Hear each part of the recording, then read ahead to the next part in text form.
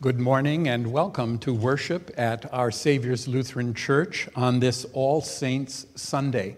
We're glad that you have joined us either in person or online. Today, as part of our worship, I hope that each of you have received a small card like this. We invite you to write the names of those loved ones you would like to memorialize and then place this card on the chapel altar.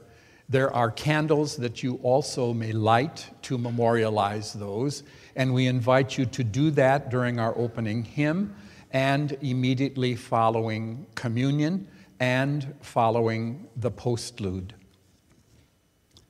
Our liturgy today begins with the order of confession and forgiveness. I invite you to stand.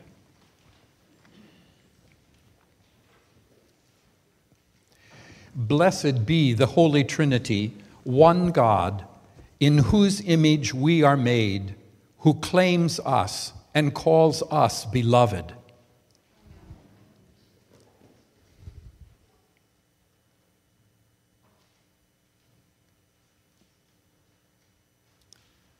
Holy One, we confess that we are not awake for you. We are not faithful in using your gifts. We forget the least of our siblings. We do not see your beautiful image in one another. We are infected by sin that divides your beloved community. Open our hearts to your coming. Open our eyes to see you in our neighbor. Open our hands to serve your creation. Amen. Beloved, we are God's children, and Jesus, our beloved, opens the door to us. Through Jesus, you are forgiven. By Jesus, you are welcome. In Jesus, you are called to rejoice. Let us live in the promises prepared for us from the foundation of the world.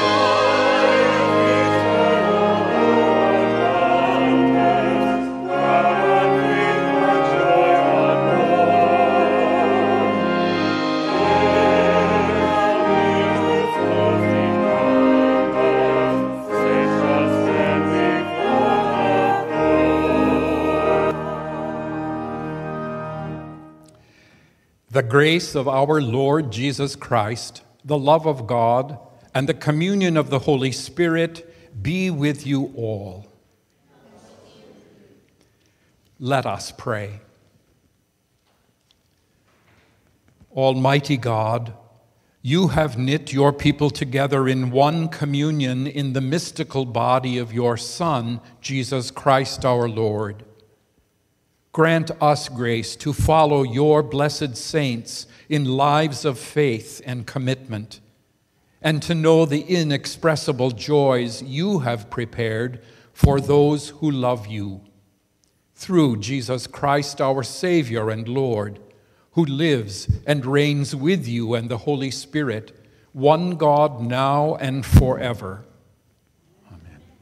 Please be seated. Our first reading is from Revelation chapter 9, verses 9 through 17.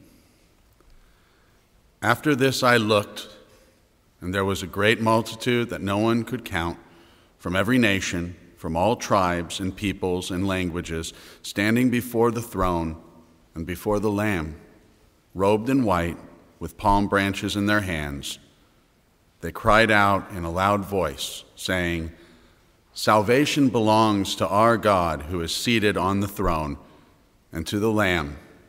And all the angels stood around the throne and around the elders and the 4 living creatures, and they fell on their faces before the throne and worshiped God, singing, "Amen, blessing and glory and wisdom and thanksgiving and honor and power and might be to our God forever and ever. Amen." Then one of the elders addressing me, saying, "Who are these robed in white, and where have they come from?" I said to him, "Sir, you are the one that knows." Then he said to me, "These are they who have come out of the great ordeal. They have washed their robes and made them white in the blood of the Lamb. For this reason, they are before the throne of God and worship him day and night within his temple, and the one who is seated on the throne will shelter them. They will hunger no more and thirst no more. The sun will not strike them, nor any scorching heat. For the Lamb at the center of the throne will be their shepherd, and for he will guide them to springs of the water of life, and God will wipe away every tear from their eyes." Word of God, word of life. Thanks.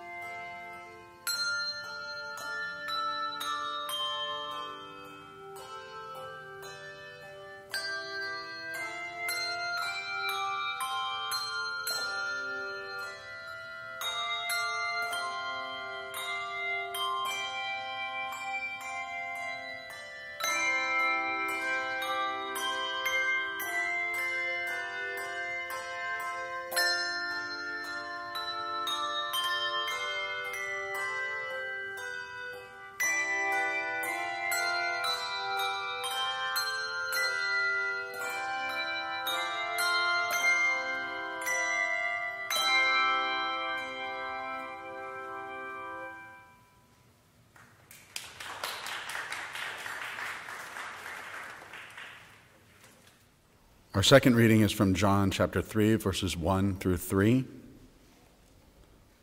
See what love the Father has given us, that we should be called children of God.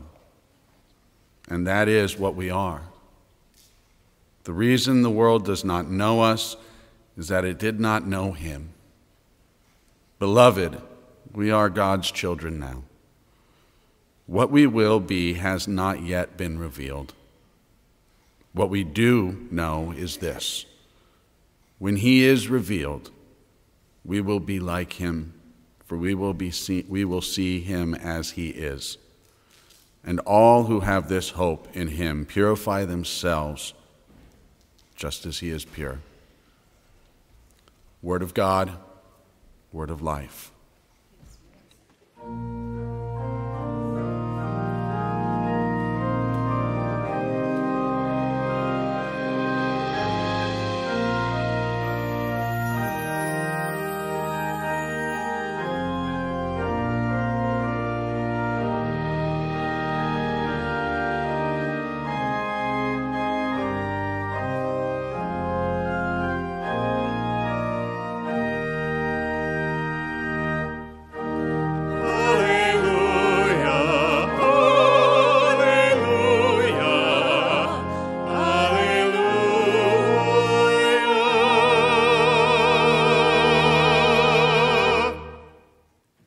When Jesus saw the crowds, he went up the mountain, and after he sat down, his disciples came to him. Then he began to speak and taught them, saying, "Blessed are the poor in spirit, for theirs is the kingdom of heaven. Blessed are those who mourn, for they will be comforted. Blessed are the meek, for they will inherit the earth. Blessed are those who hunger and thirst for righteousness, for they will be filled. Blessed are the merciful, for they will receive mercy. Blessed are the pure in heart, for they will see God. Blessed are the peacemakers, for they will be called children of God. Blessed are those who are persecuted for righteousness' sake, for theirs is the kingdom of heaven. Blessed are you when people revile you and persecute you and utter all kinds of evil against you falsely on my account. Rejoice and be glad, for your reward is great in heaven. For in the same way they persecuted the prophets who were before you." The Gospel of the Lord. Please be seated.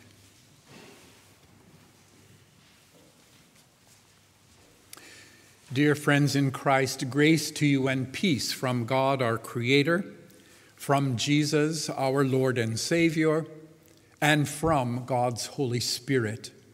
Amen. Most of us know the Beatitudes pretty well, and I think we greatly love them. They are beautiful. They dance and sing on your lips every time you say them. They are immortal. And we have just heard them read again today in the Gospel for All Saints Sunday. But beautiful as these words are, most of us do not get very excited about poverty of spirit, mourning, meekness, hungering and thirsting for righteousness, mercifulness, purity of heart, peacemaking, and persecution for righteousness' sake. Does that really excite you? We become enthusiastic about qualities and values that are quite different from those expressed in the Beatitudes. That word, blessed, in the Beatitudes today literally means happy. But the qualities expressed in the Beatitudes are not the common understanding of what we think it means to be happy. Happiness in our generation is a psychological state of inward satisfaction. And the aim of happiness is to feel good about ourselves and our lives. But just like the rising and setting of the sun, happiness seems to come and go. And it's rarely constant. Although we chase after happiness for all we are worth, happiness, unlike blessedness, is dependent on a lot of external factors. But blessedness, on the other hand, is deeper and far more inward than happiness. It is a state of being that has its roots in God. Blessedness comes because our life is dependent upon God. It is a gift from God, which, according to the New Testament, comes to those who suffer because of faithfulness. Blessedness is not a Hollywood kind of happiness. Instead, blessedness refers to a deep, abiding happiness that can neither be given nor taken away by the world. It is well-being and prosperity, the gift God gives to all people. So today, I invite you to focus on just one part of these Beatitudes, this phrase: "Blessed are the poor in spirit, for theirs is the kingdom of God." Notice that Jesus did not say, "Blessed are the poor." Jesus knew that blessedness was not tied to material poverty. The poor are not automatically happy, just as the wealthy are not automatically blessed. According to our Christian faith, happiness comes from the inside out and not from the outside in. It's not the kind of house that a person lives in, but the kind of person that lives in the house. That's what really matters. It's not the kind of clothing that a person wears, but the kind of person wearing the clothing. That's what really counts. It's not the kind of church that a person goes to, but the kind of person inside the church. That is what has ultimate significance. So by saying, "Blessed are the poor in spirit," Jesus was driving at something very fundamental, very basic. Jesus was saying, happy are those people who feel their spiritual poverty. If a person is poor, that person feels his or her poverty. Poverty is not academic.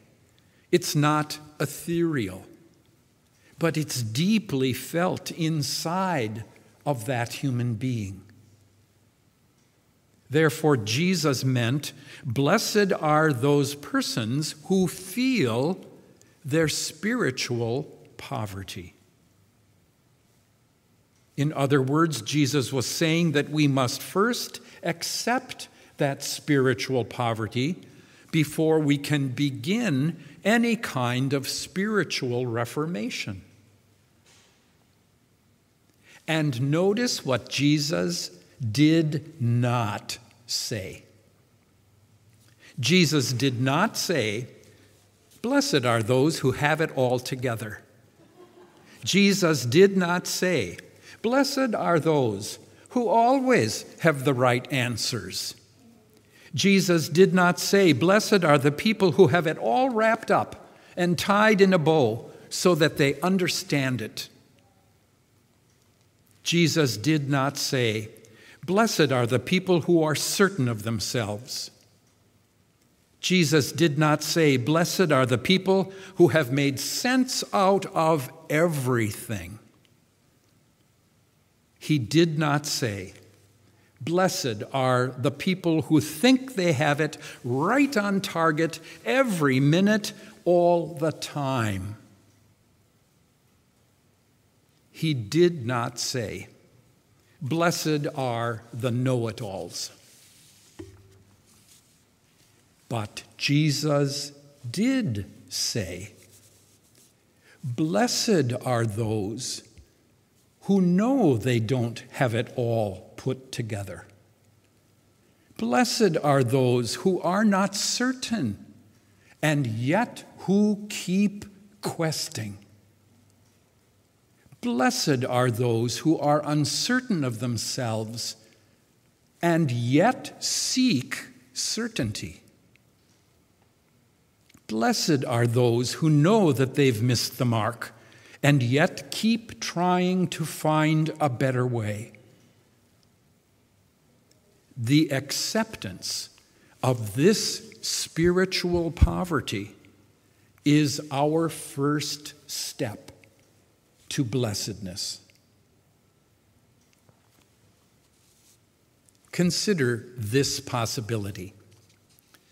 Those who are hungry for God, those who have an appetite for the spiritual, those who are honestly seeking and questing, they are the ones closer to God than the people who feel spiritually full, spiritually satisfied. The reasoning of this world begs you and me to live a style of life that is contrary to the Beatitudes. Our society teaches that blessedness comes by a different route. And the voices of our day say, "Blessed are those who are full. Blessed are those who are rich. Blessed are those who are successful. Blessed are those who are satisfied. Blessed are those who hold and wield power. Blessed are the beautiful people. Blessed are those who are upwardly mobile. Blessed are those who live on the sunny side of the street. Blessed are those who are not sick or frail, who do not make mistakes, and who never experience the rejection of others because of a stand or position they have taken."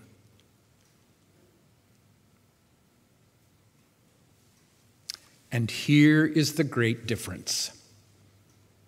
You and I are called to listen to another voice, a voice that invites us to stand empty before our God, a voice that clearly came to our ancestors in faith, and they heard it, and they listened, and they responded, and they turned it over to us. And now we hear that voice today. And that voice says, "Blessed are the poor in spirit, for yours is the kingdom of heaven." Amen.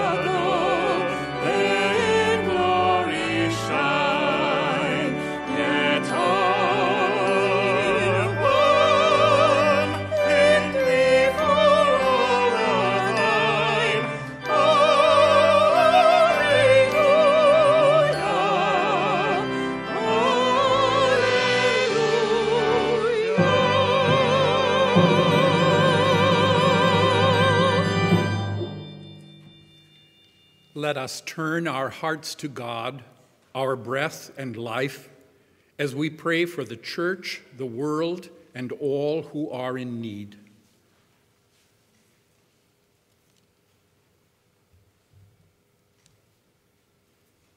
Holy God, the church triumphant gathers around your throne to praise you. We join them in worship and remember your sustaining grace in every generation. Heal our divisions. Show us unity in your presence. Hear us, O God. Your mercy is great. Holy Creator, we marvel at your creation revealed in the cycle of seasons, changing landscapes, and the rise and fall of ocean tides. Turn us from selfish consumption and open us to gentle healing of the earth so all creation thrives. Hear us, O God. Your mercy is great. Holy Advocate, we lift grateful hearts for the ability to vote and elect leaders. Grant wisdom to those who will be elected and safety to poll workers. May civic leaders serve the whole community, especially all who are underrepresented or oppressed. Hear us, O God. Your mercy is great. Holy Healer, bless the brokenhearted and all who mourn. Send your compassion to all who grieve. Grant wholeness to those who are sick and accompany the dying. Be near to all who need you, especially B.J. Wells, Felicia Singleton, Albert Martinez, and Kai Force. Hear us, O God. Your mercy is great. Holy Comforter, we pray for this congregation, that the promise of your new life may be shared and experienced. We pray for the funeral ministry of this congregation, that families and friends seeking your love find it here. Hear us, O God. Your mercy is great. Holy One, for the saints who now rest in your mercy, we give you thanks. We remember their witness of faithfulness and love. We remember today Ed Corley, Marion Jacobson,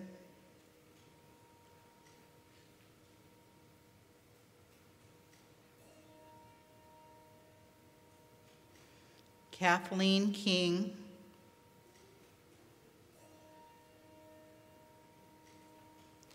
Matthew Brood,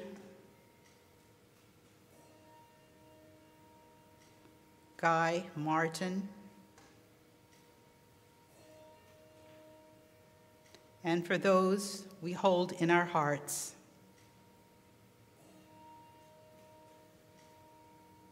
Praise to you for the eternal life that they have been given through Jesus Christ. Hear us, O God. Your mercy is great.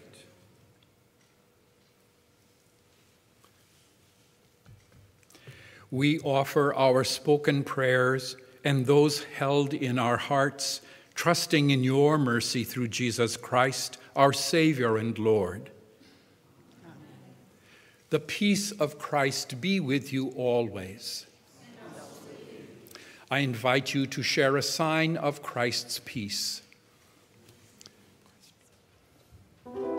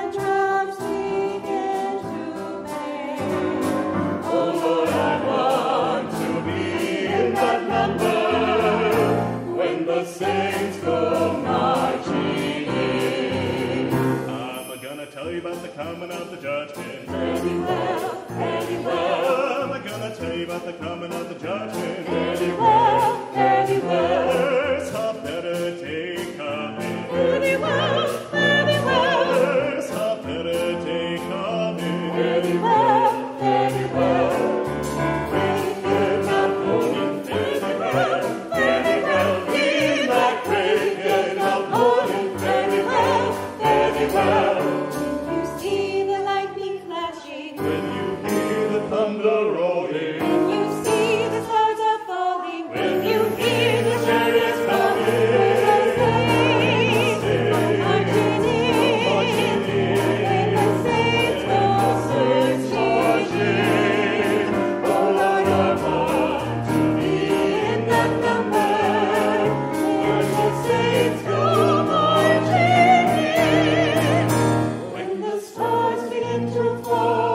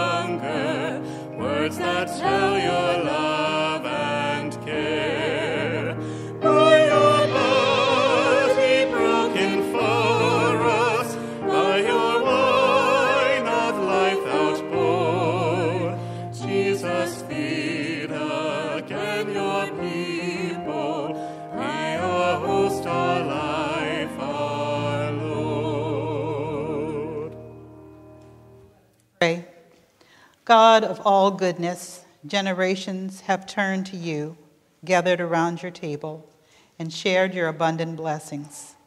Number us among them, that as we gather these gifts from your abundance and give thanks for your rich blessings, we may feast upon your very self and care for all that you have made. Through Jesus Christ, our sovereign and servant. Amen.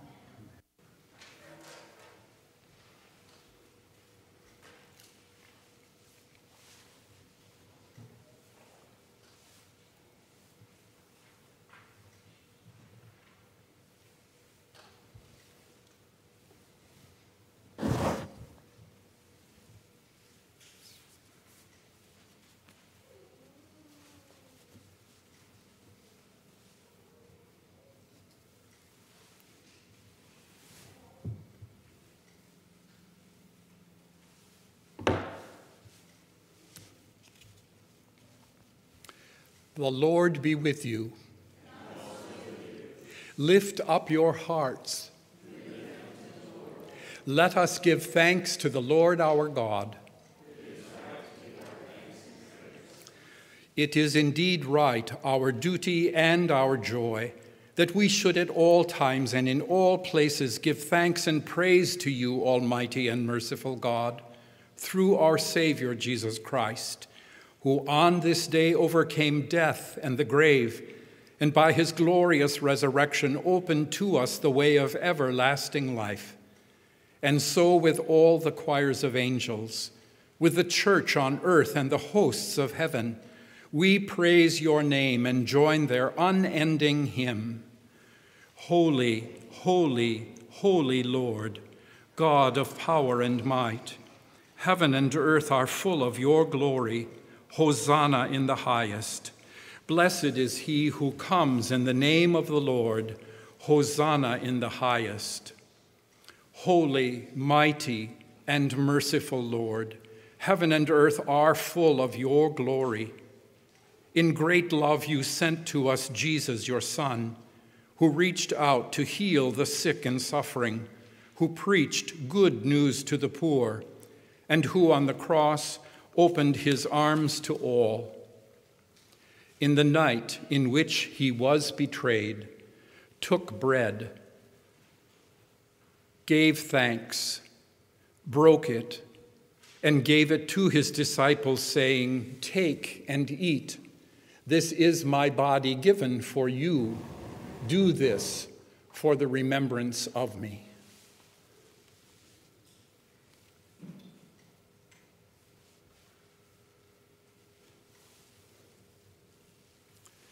Again, after supper, he took the cup, gave thanks, and gave it for all to drink, saying, "This cup is the new covenant in my blood, shed for you and all people for the forgiveness of sin. Do this for the remembrance of me."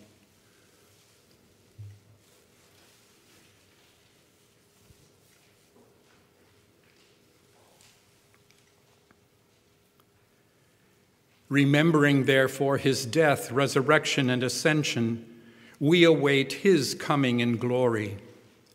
Pour out upon us the spirit of your love, O Lord, and unite the wills of all who share this heavenly food, the body and blood of Jesus Christ our Lord, to whom with you and the Holy Spirit be all honor and glory, now and forever. Amen.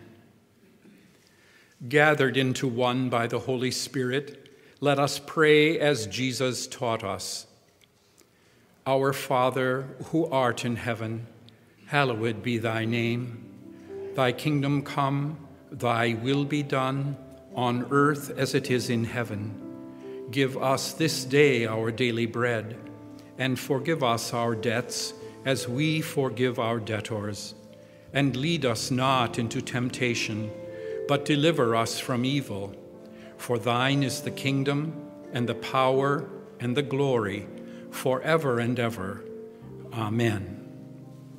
For distribution today, we invite all communicants to come forward and then receive the elements and go to your right into the chapel.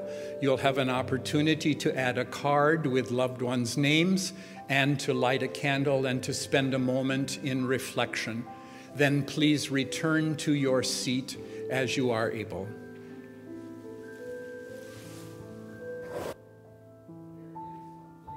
You at the banquet, come and feast at Jesus' table.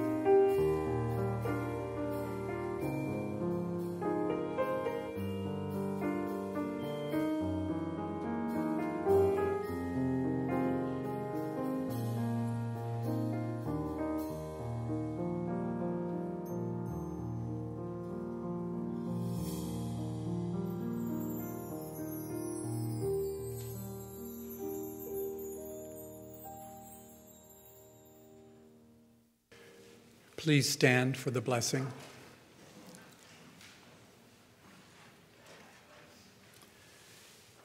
The body and blood of our Lord and Savior Jesus Christ strengthen you and keep you in God's grace. Amen.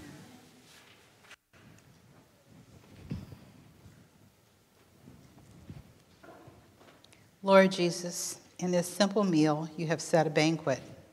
Sustain us on the journey, strengthen us to care for the least of your beloved children, and give us glad and generous hearts as we meet you on the way. Amen. Please be seated for our announcements. Again, thank you for joining us at worship here on All Saints Sunday. If you have not had an opportunity to light a candle or to place a remembrance card on the altar, you're welcome to do that in the chapel following worship today. Pastor Scott is on vacation this morning. I'm Pastor Jim Bessie, and it's my privilege to have been with you and to preside at this worship service today. Our announcements this morning are, first of all, a reminder that our noisy offering in the month of November is scheduled to be given to Lutheran Social Services here in Long Beach.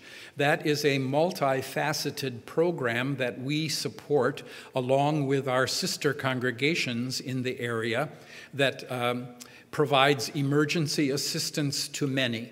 So your generosity and support is encouraged for that. We have a fellowship time following worship today. We invite you to join us in the fellowship hall immediately after worship as your schedule allows. Please continue to remember in prayer those who were mentioned in worship today. Those names are included in the worship bulletins. Are there other announcements that need to be shared at this time? If not, then I invite you to stand for the blessing.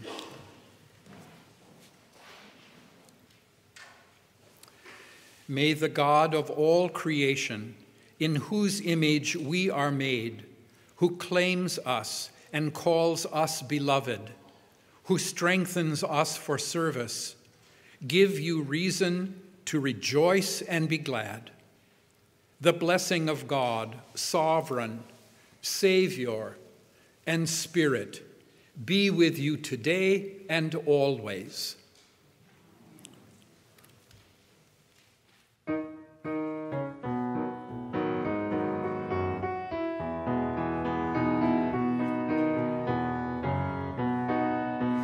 When the